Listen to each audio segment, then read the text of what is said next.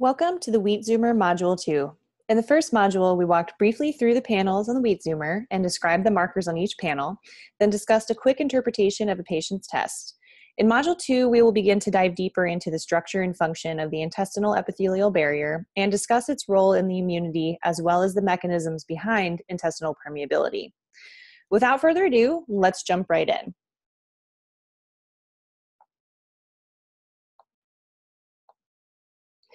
We'll start out by reviewing the Wheat Zoomer panels and markers briefly in case it has been some time since you've watched Module 1.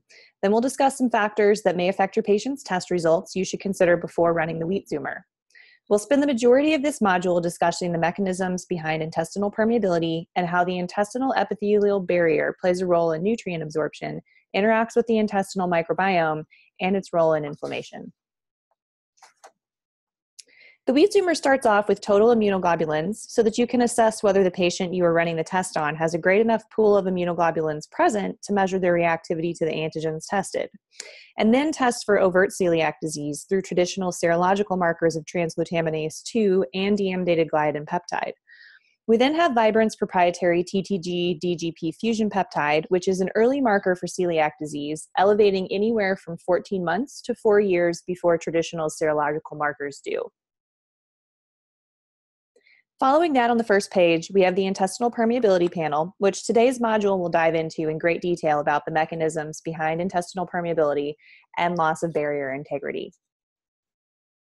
Next, we look at differential transglutaminases that relate to integumentary and neurological gluten-mediated autoimmunity, TTG3 and TTG6 respectively.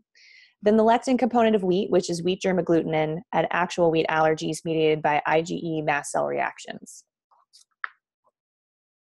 We then have a robust panel of gliadin isoform antibodies, which also includes antibodies to gluteomorphin and prodynorphin, the opioid-like breakdown products of gluten and wheat, respectively, and glutenin, which is the sister peptide to gliadin when bound together to form the protein complex that is gluten before it is enzymatically cleaved in the digestive tract. These panels are here to point out if your patient is gluten sensitive because these are proteins specific to gluten. And last, we have the non-gluten wheat proteins found only on Vibrant's Wheat Zoomer. These proteins make up the 25 to 30% of the wheat proteome that is not gluten associated and are distinct to wheat only. Through internal data, we have found that about 10% of individuals who have had a Wheat Zoomer run are sensitive only to these proteins and no gluten-related proteins, which is significant if you think about testing through other companies that do not offer these and how many patients may be missed due to the false assumption that they do not react to any proteins in wheat only by testing for gluten.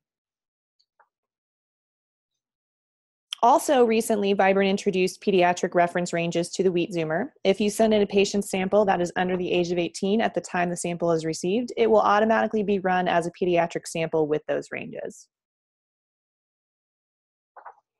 So we often get asked a few questions for the Wheat Zoomer, and it's important to notice several things before running a Wheat Zoomer. Patients and providers commonly ask if the gluten-free status of the patient affects the test results, and it does. If the patient is 100% gluten-free at the time of the blood draw, they will have little to no elevated antibody response to the peptides tested. You have a couple of options at this point. You can ask the patient to reintroduce small servings of gluten-containing foods for about 7 to 10 days prior to the blood draw.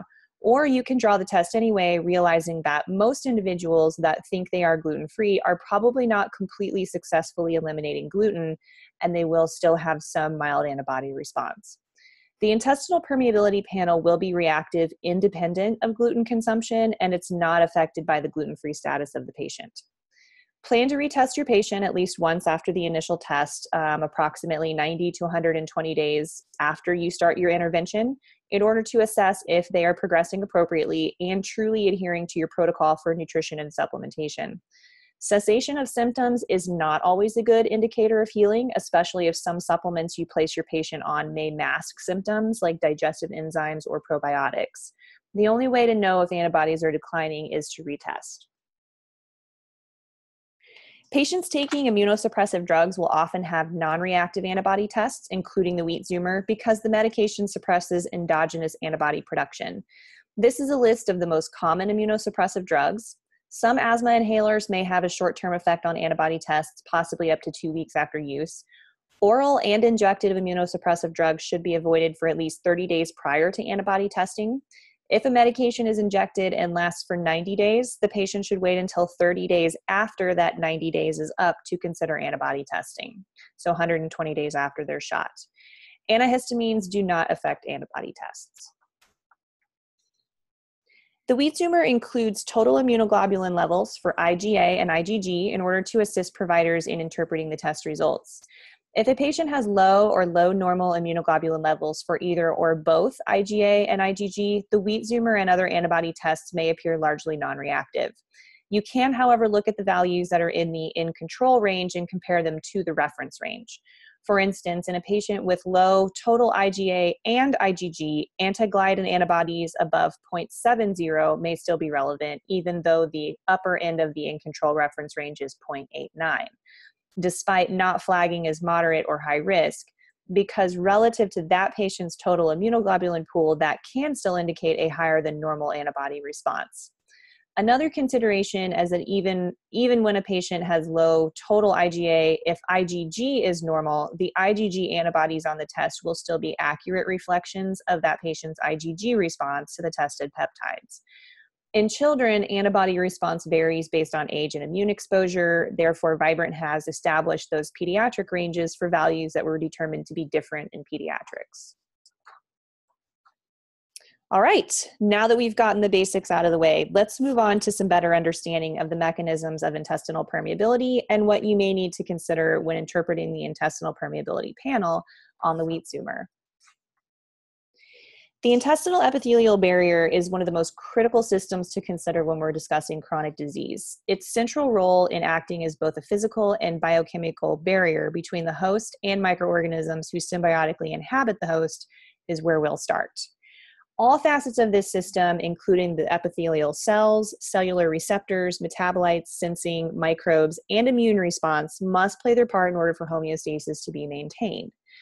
The purpose of this barrier is to keep the right things in while keeping the wrong things out. This is a very complex, ever-changing system of interactions. This messaging between the host and the microbiome is going back and forth at all times, and it must continue to in order to maintain balance. So we have a physical and biochemical barrier standing in between the host and its microorganisms that live within it. And that barrier regulates flow of solutes and nutrients across between the cells and through the cells. There's constant antigen sampling going on in surveillance by our immune cells, as well as by certain types of cell types in the barrier. And then we also have the barrier there to support tissue repair after injury or acute inflammation. And the microbiome is actually part of that repair process. Other critical tasks and actions involving the epithelial barrier include responding to microbial signals that allow tolerance as we're continuously exposed to our commensal bacteria. We don't want to mount immune responses against things like bifidobacterium, for instance. We also want to convey the signals coming from our microbiome back to our mucosal immune cells in order to coordinate immune responses in case we do need to mount a response against commensal bacteria, perhaps that have overgrown or invaded places where they shouldn't be, as well as enteric pathogens such as Clostridium difficile. We also have regulation of B cell and T cell responses occurring here in the epithelium, and these responses act on the intestinal barrier both to control inflammation, promote inflammation, or squash inflammation, depending on what's needed. And then we also locally regulate that immune response at the barrier through influencing those innate and adaptive immune systems. Put more simply, the intestinal epithelial barrier, and especially the epithelial cells, are part of a system developed to protect the host, live symbiotically with commensal organisms, and repair and heal. It is not simply enough to just throw glutamine and a probiotic at a leaky gut and assume it's going to work. There are complex roots of inflammation that should also be considered when attempting to bring balance back to the intestinal epithelium after major inflammatory processes have taken hold.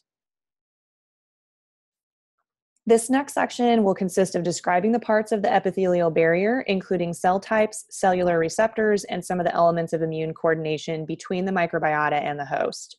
This is all going to be relevant to the discussion of healing a permeable or leaky gut, because we first have to understand how things break before we can understand the most effective ways to fix them.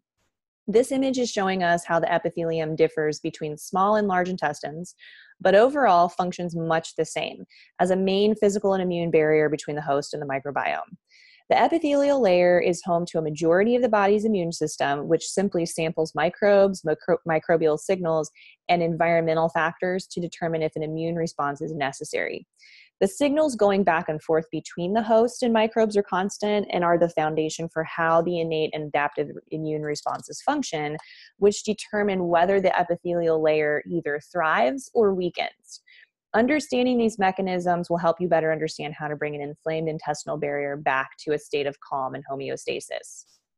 One thing I do want to point out is that there should definitely be an understanding that in addition to pathogenic microbes that can invade and cause disruption of barrier, our own immune system can also cause disruption of the barrier to facilitate movement of our immune cells, for instance, our T cells or B cells, across the barrier from the basal side to the luminal side to attack a pathogen that has invaded, for instance. And so there is this ability to control permeability both in a good way and a bad way. And so understand that permeability in some cases is good. However, when it is chronic or pathological, that's when it becomes problematic. So here we have a diagram of what the basics of the epithelial lining looks like. You have your epithelial cells or enterocytes, a combination of other types of cells, which we'll discuss in a bit, but those include goblet cells, M cells, and dendritic cells. You've also got the immune response from IgA, which is the predominant immunoglobulin in the mucosal surfaces of the body. You have commensal bacteria that inhabit the mucosal surfaces, which we'll discuss in detail in a later module, as well as in the modules for the gut zoomer. And then we have the structures in the lamina propria, which is the layer of tissue and cells just below the enterocytes. The lamina propria contains the Peyer's patches, circulatory vesicles, as well as lymph vesicles, and then additional immune cells waiting for activation, such as macrophages and undifferentiated T cells and B cells. This is a diagram of the entire gastrointestinal tract and sites of nutrient absorption so that you can see, depending on the location of the inflammation in the digestive tract, you may be looking at multiple types of nutrient malabsorption. Despite your patient eating enough of a nutrient, they can still be malabsorbing simply because the intestinal lining that is there to absorb that is inflamed and is dysfunctional. If you're not already running vibrant micronutrient testing alongside the wheat zoomer, this may help demonstrate why those two tests complement each other very well, especially when inflammatory digestive conditions are present, but also when extraintestinal inflammatory conditions present, and how those may be linked to nutrient malabsorption in the small or large intestines. Here we have a great comparison of the difference between the mucosa in the small intestine and that of the large intestine. There are limited microbes that reside in the small intestinal mucosal layer, while the majority of microbial populations are found in the outer mucosa of the large intestine. The villi and crypts are also shaped differently depending on whether we are looking at the small or large intestinal mucosa. In the large intestine, the inner mucosa is actually attached to the luminal surface of the intestinal epithelial cell, while the outer mucosa sits loosely on top of it and acts as both a medium for microbes to colonize, as well as a food source for some of them, such as Akkermansia muciniphila. Some species of microbes can inhabit the inner mucosa, living nearer to the crypts, while most remain in the outer mucosa where they can more easily find substrates to ferment. The important thing to know here is that the mucosa is the protective barrier over our enterocytes, and its health and stability directly impact barrier integrity or permeability. Part of the strength and stability of the mucosa is imparted by bacteria that inhabit it. So this is where we see when certain bacterial populations are suppressed due to antibiotic use, for instance, or exposure to something antimicrobial over time. When we lose certain populations of bacteria, or they are weakened or suppressed, or they're not abundant enough, the mucosa actually suffers and becomes weaker and is less functional because we're missing that control mechanism or that bacteria that's there to help fortify that mucosal layer. Here we see another depiction of the intestinal epithelial layers, including the mucosa and the lamina propria. Of importance to note here are the various immune cells that reside in the epithelium. Paneth cells in the crypts generate antimicrobial peptides. That's what's labeled AMPs there on the picture. In response to the signals from dendritic cells, which you can see kind of reaching through the epithelial layer with their little feelers, as well as M cells that sense the luminal environment looking for pathogens or opportunists. These AMPs suppress the populations of those microbes we don't want to have too many of, and certain commensal bacteria can also make these. We'll discuss the importance of this to the epithelial barrier more in depth during future modules and in the gut zoomer modules. The takeaway from this slide is that the mucosal layer is where the majority of immune sensing and training is occurring, including how the innate and adaptive immune systems recognize friend from foe, such as foods we commonly consume, for example, gluten, and microbes we want to live in harmony with versus microbes who tend to cause inflammation. The important parts of the cell we'll discuss next are the cytoskeleton and cellular receptors. Cellular receptors are found on the luminal surface of the epithelial cells and are activated when a substance, such as a cytokine or a bacterial endotoxin, binds to the receptor and causes the release of a target, such as maybe another cytokine, or substances like antimicrobial peptides. Cellular receptors can sense microbes present, nutrients present from dietary intake, endotoxins, substances such as zonulin, which regulates cell junction permeability, and even environmental conditions such as the pH of the lumen and mechanical movement of the intestinal tract. Here we're looking at a critical mechanism to the intestinal epithelial cell's ability to survive, regenerate, and remain strong. Various cytokines are produced throughout the epithelial layer, some of which are pro-inflammatory, but some of which are actually anti-inflammatory. IL-22 is of the latter class and has been found to be immensely connected to the proliferation and survival of intestinal epithelial cells. I just want to highlight here that it's very important to understand that not all cytokines are bad, and not all cytokine responses should be considered inflammatory in a bad way. Some cytokines wear dual hats and can be both helpful or harmful depending on the context of the reaction and the overall balance of the system. For the most part, interleukin 22 is anti-inflammatory or pro-healing, if you want to think of it that way. It influences things like T cell differentiation, which is critical. We need our T cells to differentiate into Tregs in order to suppress things like autoimmunity or allergies, for instance. So that's one function of IL-22 that we need to have. So now that we've looked at the system as a whole on a very broad level, let's zoom in and start to take a little look at the cells and the tight junctions. Because after all, the tight junctions are where some of the permeability of the epithelial lining is occurring. Some of the relevant markers of tight junction function that Vibrant measures are zonulin, antibodies to actin, antibodies to bacterial lipopolysaccharide, and antibodies to vinculin, which we measure on the IBS Shore test, not on the wheat zoomer.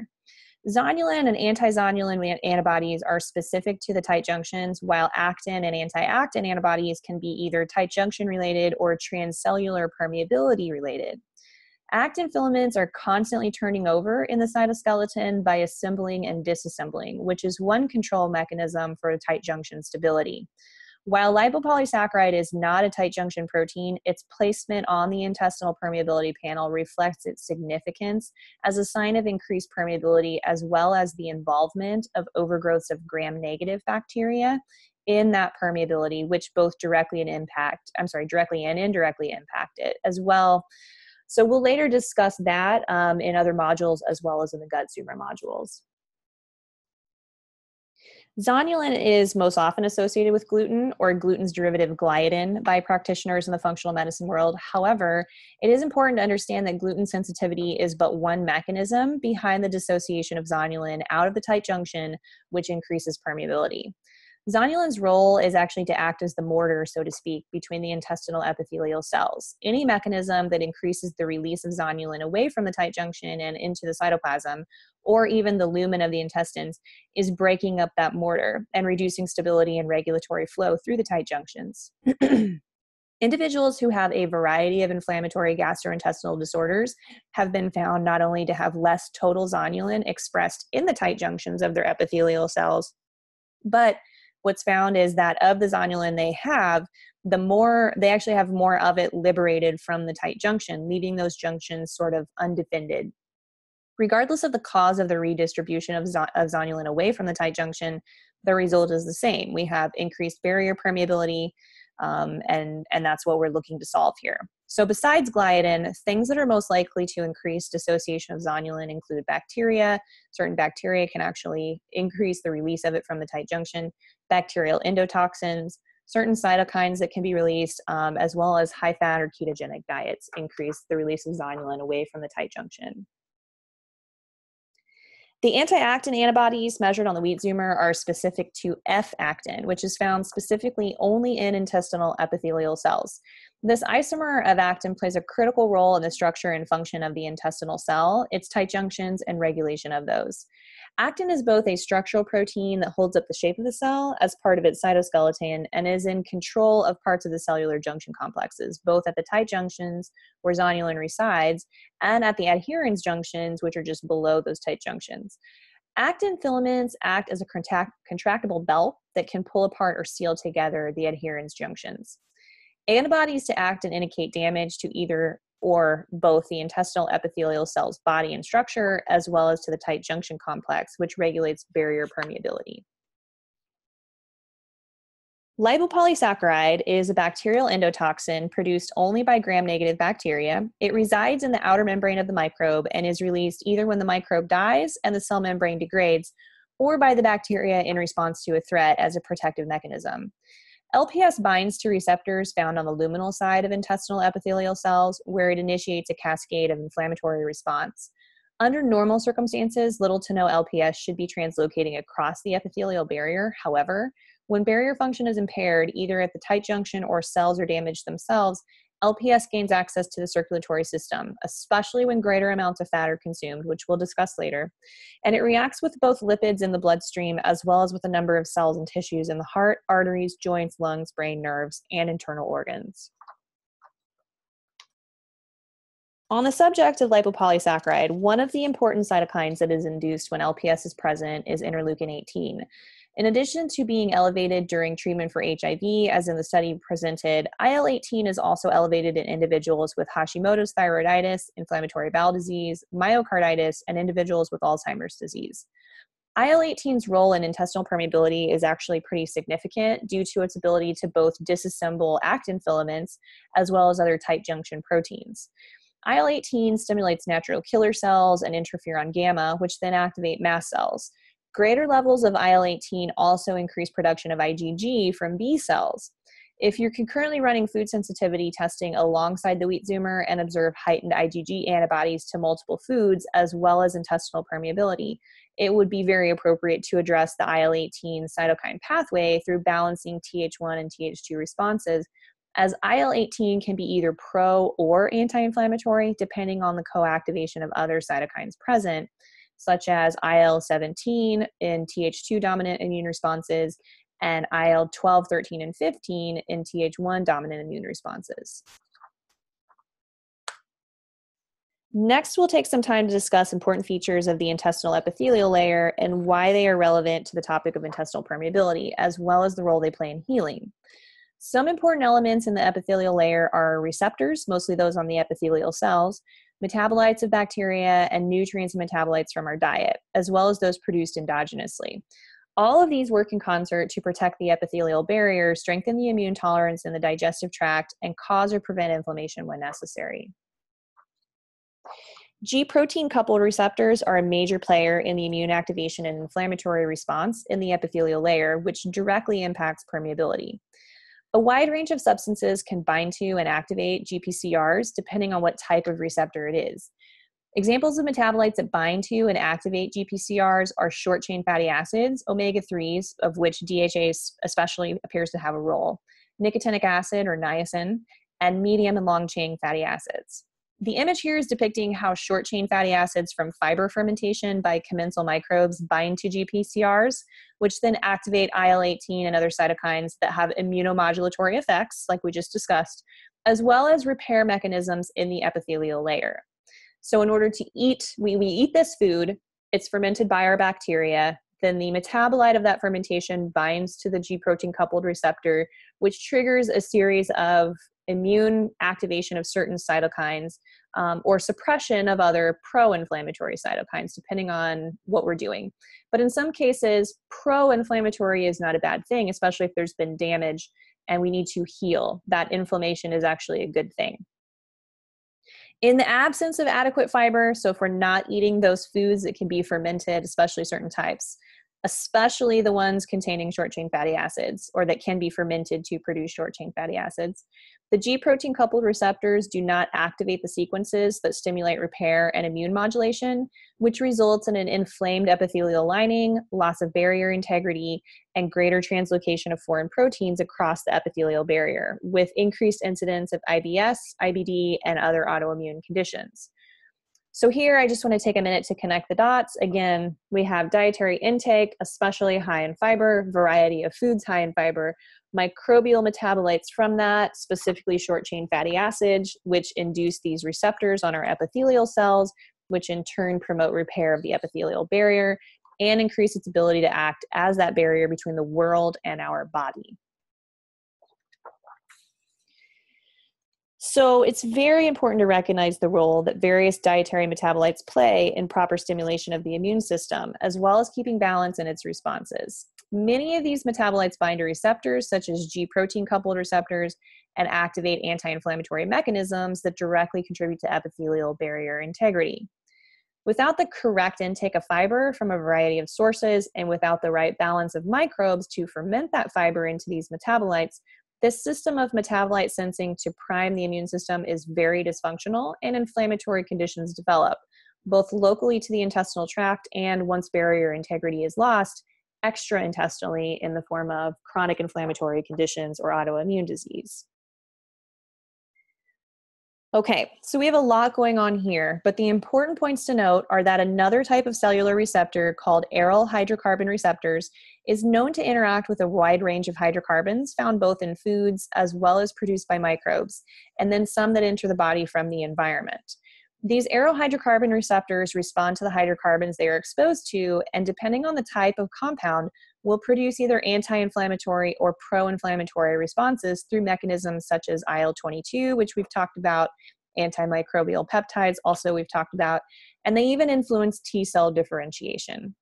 How this connects to intestinal permeability is that if aryl hydrocarbon receptor function is suppressed, perhaps because diet is not appropriately high in those hydrocarbons that are beneficial through things like cruciferous veggies, for instance, or because of increased inflammatory conditions present, IL-22 production will be suppressed, and the epithelial barrier loses a critical component of its stability. It becomes compromised, and permeability to contents of the intestinal lumen will result. So we can think of this as an example of dietary intake of cruciferous veggies, which contain high amounts of beneficial hydrocarbons that turn these receptors on to make IL-22, which promotes barrier function and healing. On the other hand, if we have too many hydrocarbons coming from environmental pollutants, for instance, so DDT or dioxin are examples of that, as well as pathogens like Candida, we don't turn on these receptors that activate IL-22, we turn them on and something else is produced that is incredibly inflammatory. But without IL-22, we don't have enough of the beneficial hydrocarbons coming in. We have an imbalanced system, and there's no repair and regeneration of the epithelial barrier being stimulated, so we lose barrier integrity.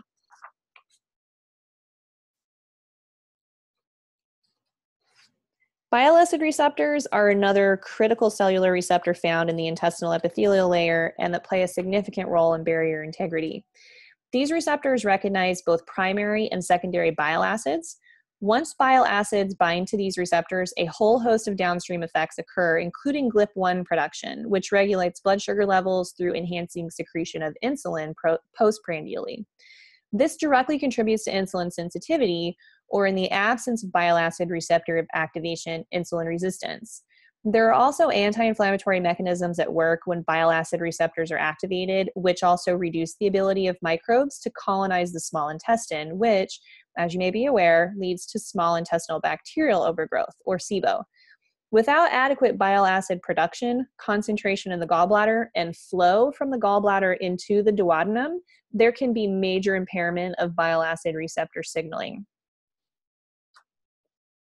So now that we've explored some of the important mechanisms behind how various receptor types are influenced by metabolites, microbes, and environmental compounds to affect immunity and barrier integrity, let's discuss how these mechanisms work at the cell level to gain even further understanding of how barrier integrity functions. There are 5 main types of cells that are influential in barrier integrity, and the immune response either fortifies the epithelial barrier or can lead to its demise. Dendritic cells sense the environmental conditions such as microbes present, goblet cells contribute to the mucosal stability, immune cells police the environment and respond to threats, enteroendocrine cells produce hormones and neurotransmitters that affect motility and function, and M cells pull in substances and microbes to alert the immune system to possible threats.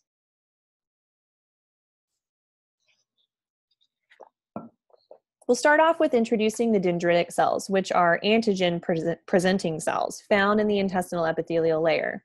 Their job is to sample the luminal environment and present antigens to the body's T cells in the lamina propria, after which those T cells activate an immune response. Another important function of dendritic cells, however, is to help our T cells differentiate self from non-self. And this is critical in the discussion of barrier integrity and recognizing antigens, such as commonly consumed foods and commensal bacteria, both of which we do not want to activate immune attacks on, most of the time anyway. Goblet cells are an important integral part of the epithelial layer because they produce the mucus that acts as the protective coating over the enterocytes. Without this, there wouldn't be anything standing between undigested food particles, bacteria, viruses, environmental toxins, and the enterocytes. There would also be nowhere for our commensal bacteria to adhere and provide protection through both competitive inhibition of pathogens and pathobionts, but also through production of metabolites that activate anti-inflammatory or pro-inflammatory immune responses from the adaptive and innate immune systems.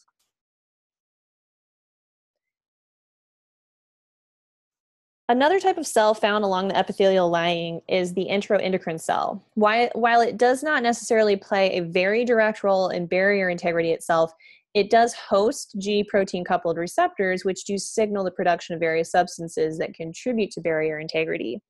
The important things to understand about enteroendocrine cells are that they produce a wide range of hormones, enzymes, and neurotransmitters that are directly responsible for appetite, digestive function, motility, and microbial tolerance to our commensal bacteria.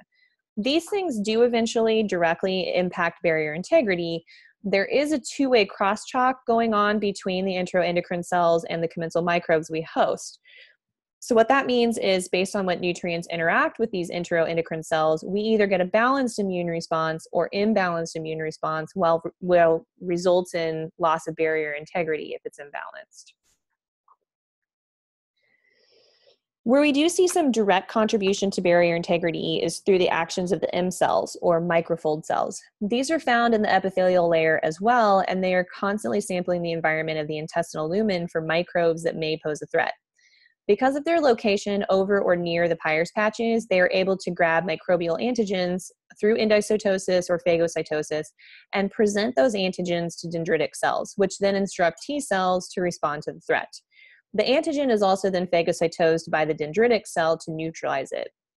Without this critical immune function and interaction with the commensal microbiome, we lose tolerance to beneficial microbes, so we don't know who's our friend and who's not. And we're unable to defend as well against the pathogens we encounter. As we lose barrier integrity, this inflammatory response remains unchecked. So to summarize briefly what we've covered here in Module 2, we discussed the structure and function of the mucosa and epithelial cells, which act as physical barriers, as well as the site for nutrient absorption. The mucosa provides a binding site for commensal microbes, which directly contribute to barrier health and integrity, as well as aid the human host in metabolite production and immune tolerance. Next, we discussed the relevant tight junction structures and function and the role that the tight junctions play in controlling the flow of substances from inside the intestinal lumen to the apical side of the intestinal barrier, as well as how these tight junctions are affected by microbes, endotoxins, metabolites, and other antigens. In the tight junctions, we talked about the relevant tight junction proteins like the actocytoskeleton and belt, zonulin's influence on the tight junctions, and lipopolysaccharides' influence on the tight junctions. Next, we discussed several types of cellular receptors that influence barrier integrity, including G protein coupled receptors, aryl hydrocarbon receptors, and bile acid receptors, and how when those receptors are not appropriately activated and cannot activate certain cytokines, barrier integrity is lost. And last, we discussed several types of epithelial cells that are connected to the health and integrity of the epithelial barrier, including dendritic cells that sense the microbial environment, goblet cells that generate mucus, enteroendocrine cells with their G protein coupled receptors influencing immune tolerance, and M cells that endocytose and phagocytose antigens to present them to T cells in the adaptive immune system. The takeaway from this module is that cells and cell receptors that line the epithelial layer are constantly interacting with our food and microbes, and based on those interactions, these cells and receptors either decide to keep the peace or activate our immune responses. Whether or not this system is balanced ultimately depends on what we eat and our microbiome makeup. And whether or not this system is balanced affects whether our intestinal barrier and tight junctions are able to remain stable and fortified to protect us from everything transmitting through the intestinal lumen.